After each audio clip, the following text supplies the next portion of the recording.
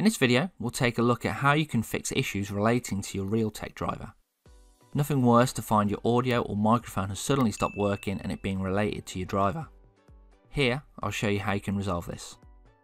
First thing you want to do is do a search for Control Panel and hit Enter, and change the view settings up in the top right hand corner of the window from small icons to large icons.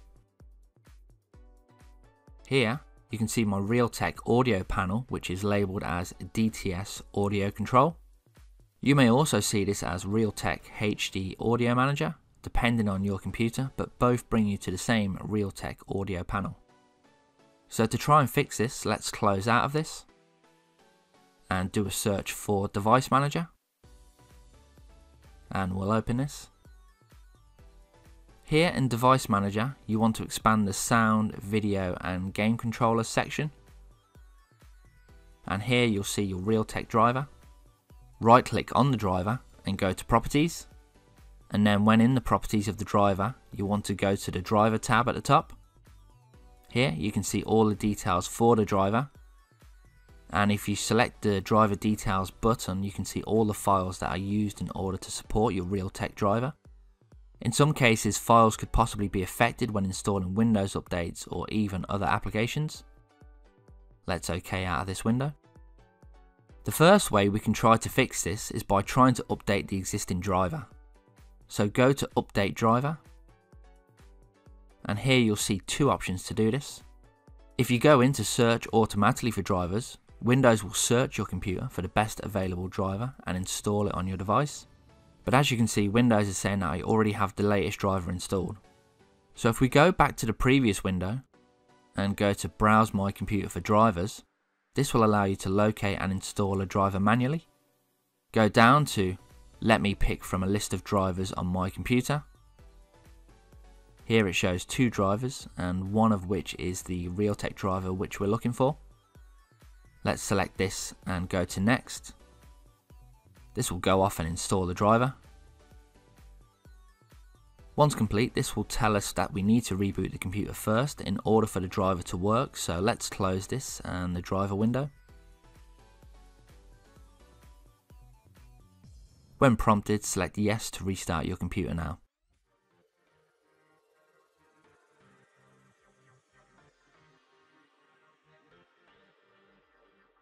Once you've logged back in, see if this fixes the issue.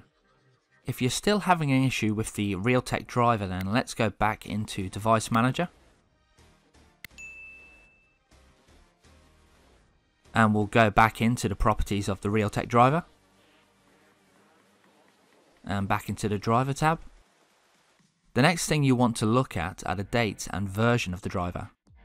You can see the driver date here is from 2015. And the associated driver version is 6017561. So the second method here is to go to the Realtek website to get the latest driver. So let's close out of these windows, and we'll open up a browser, and I'll do a search for Realtek driver Windows 10. From the results, we'll go to the first link here. And if you scroll down the page, you'll be able to see the latest drivers for different versions of Windows. Now I'll be downloading the third option, which is for the 64-bit driver on Windows 10. If you need to check if your operating system is either 32 or 64-bit, then you can go to Start, Settings, System, and About. And you can see here under device specifications that the system type will show us either 32 or 64-bit, but most of the time this will be 64-bit. So we'll go back to the Realtek site, and I'll download the 64-bit driver for this. We'll agree to the terms and conditions, and I'll pop in my email address and download the file. Enter the captcha and the download will start.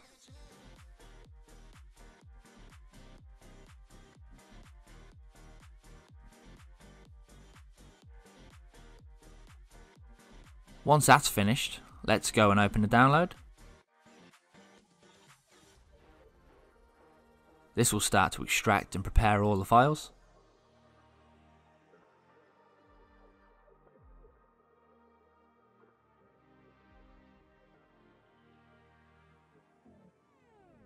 So now let's install the files by selecting Next. Here it tells us that it's a two-step process where first it needs to uninstall the current Realtek driver and reboot the system. Then secondly, it will install the driver. So select Next to start the uninstall of the current Realtek driver. When complete, select Finish to restart your computer.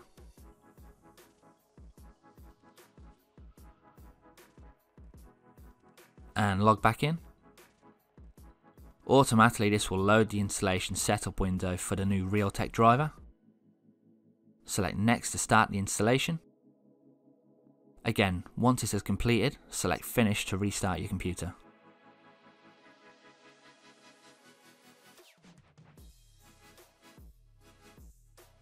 And log back in. Okay, so see if your audio is now working and if this resolves the issue. If you're still having issues with audio not working, then the third way to try and fix your audio issue is to go directly to your computer vendor's website for the driver. So open up a web browser, and for me you can see I've already done a search for HP drivers. I'll click into the HP site, then I'll go to Software and Drivers, then select for your computer whether it's a laptop or a desktop. To get the exact model, put in your serial number. You can retrieve your computer serial number by going into Command Prompt.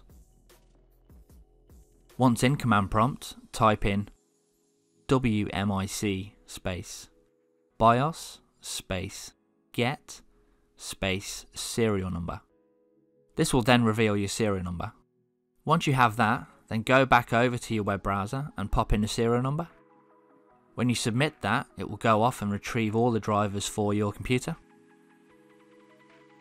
Once this loads, let's expand the audio driver section. You can see there's two versions of the driver here. If we expand them out, you can see the details for the drivers here, and both are for Windows 10, with the latest being released in May 2020. You can cross-reference the release date and driver version by going back into Device Manager. Let's go into the properties of our Realtek driver, and you can see that the driver date along with the driver version is from 2017.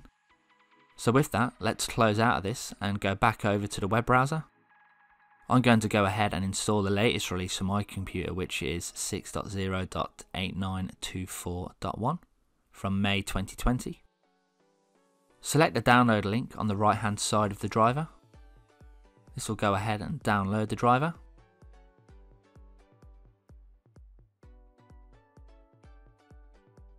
So that's downloaded.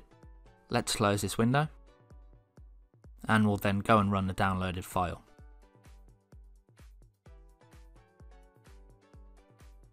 Select Next and agree to the terms. Then it gets you to choose a location where it can save the driver files. I'll keep the default location and select Next. That's the file saved. So select Finish. This will then prepare for the driver to be installed.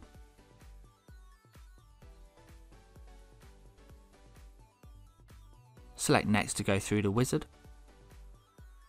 And as you can see, this goes through the same uninstall-install process of the Realtek driver. So I'll speed up this process so you don't have to go through it again. It will uninstall the Realtek driver, then reboot. Then install the Realtek driver and reboot again.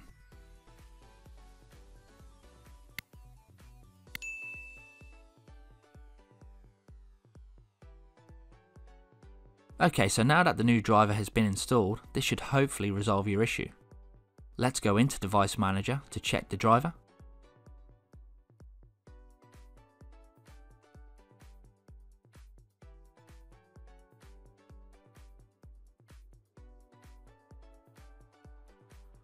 So you can see that the new 2020 driver has been installed. And if we close out of this, you want to go and check your audio inputs and outputs. and you can see that they all use the new driver. Let's close out of this, and we'll go to Control Panel.